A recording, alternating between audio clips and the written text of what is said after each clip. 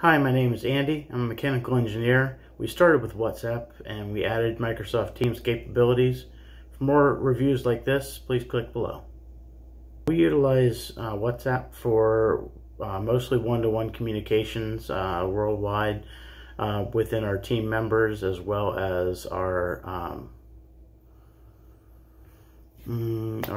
network of end users. But we utilize Microsoft Teams primarily for meetings and collaboration within our team.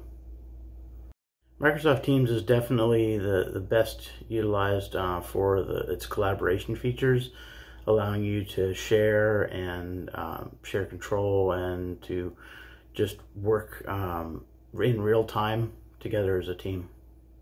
WhatsApp is really great at being able to communicate across long distances securely, to be able to share files, pictures, any information you need to be able to do live video calls if needed, and it's something that is available to anyone, no matter what country you're in.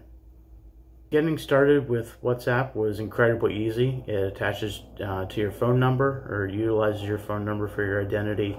So turning that on and just getting it up and running only took a matter of seconds, really. Microsoft Teams was a little more involved because it attaches to my work enterprise email address.